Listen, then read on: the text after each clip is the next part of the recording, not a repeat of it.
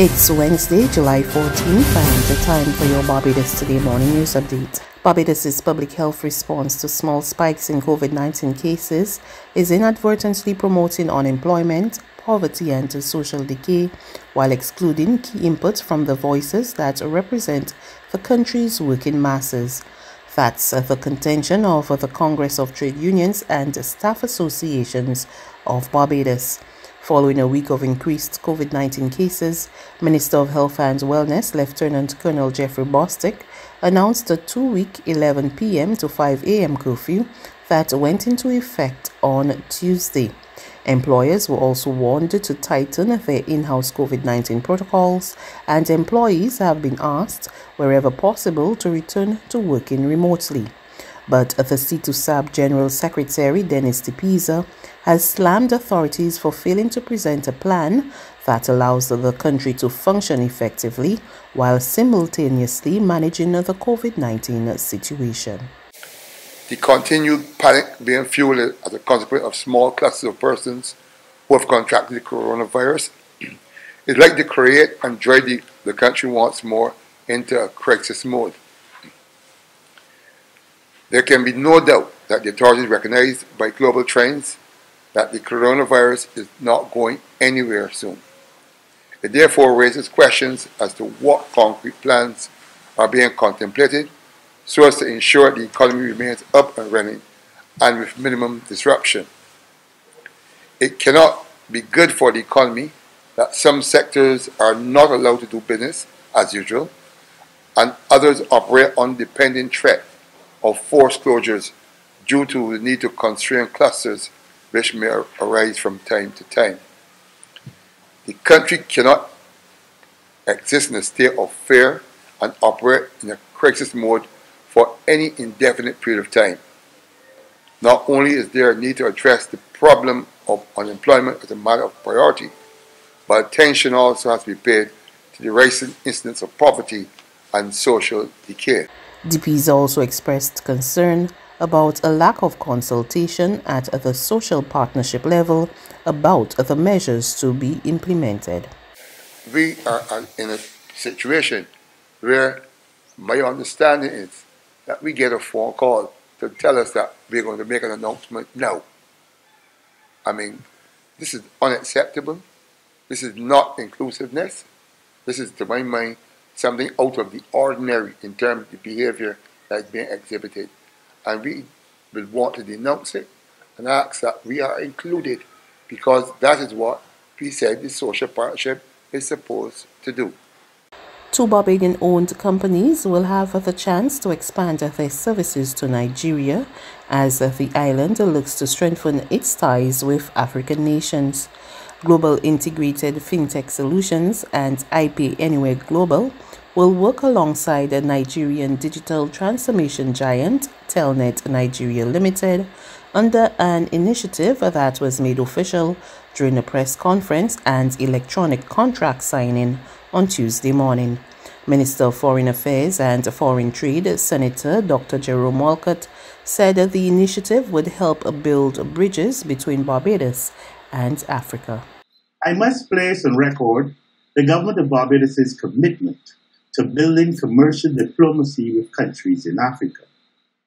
The deepening of our diplomatic relations with West Africa through the imminent establishment of Barbados' High Commission in Ghana is already facilitating this government's exploration of a new and dynamic ethos of national development by a redirection of its diplomacy through the stimulation and encouragement of private sector partnerships, as is evident by today's ceremony. It is imperative that we understand the industry about which we are speaking, a combination of technology and financial services that have transformed the way businesses operate globally. The global fintech industry has grown from a market value of $127 billion in 2018 and is presently estimated to have a market value of almost $300 billion. Community activist Adrian Donovan is appealing to authorities to implement a traffic management plan to ease the traffic woes in Oyston's Christchurch. He tells Barbados Today that after many years of consistent congestion on the busy main road and several accidents, the situation is yet to be addressed. He says some business owners affected by the traffic congestion have long called for the situation to be remedied. It is really a call for the transport management authorities in the country to take another look at the flow of traffic here in this particular area. I don't know if any could be done to realign the entrance of the drive-thrus and find another entrance, if that is possible. But something has to be done because it is too congested. And going forward, I don't see the situation getting any better unless something really happens. In addition, we have a number of businesses in the area who are definitely affected, and they have been crying out for some time now. There's regional and international news after this short break.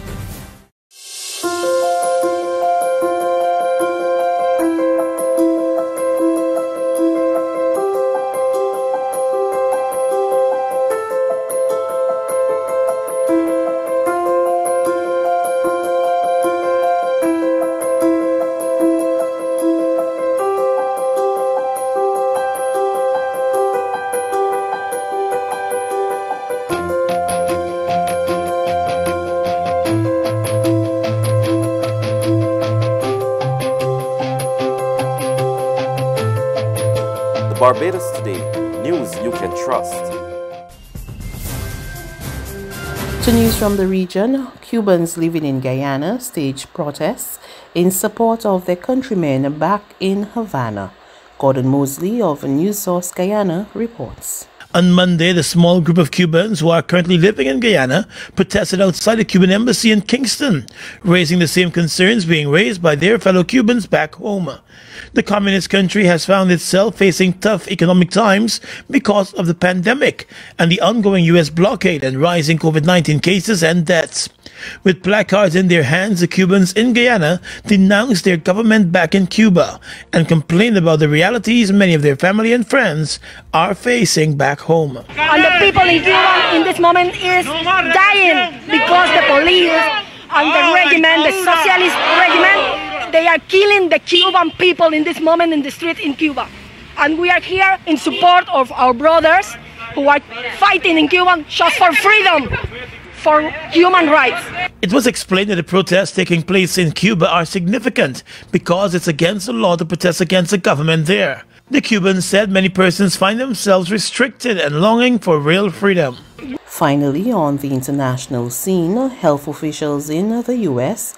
are concerned over a hike in new COVID-19 cases due to the highly contagious Delta variant. We get more in this CBS News report. COVID cases have doubled nationwide in the last week and are rising in 47 states as the dangerous Delta variant spreads across the U.S. The CDC says most of those infections are in people who have not been vaccinated. We're seeing resurgences now, and we are not seeing that people who are vaccinated are at high risk of infection at this point. Today's comments come after a meeting between Pfizer representatives and top U.S. health officials on a possible booster shot.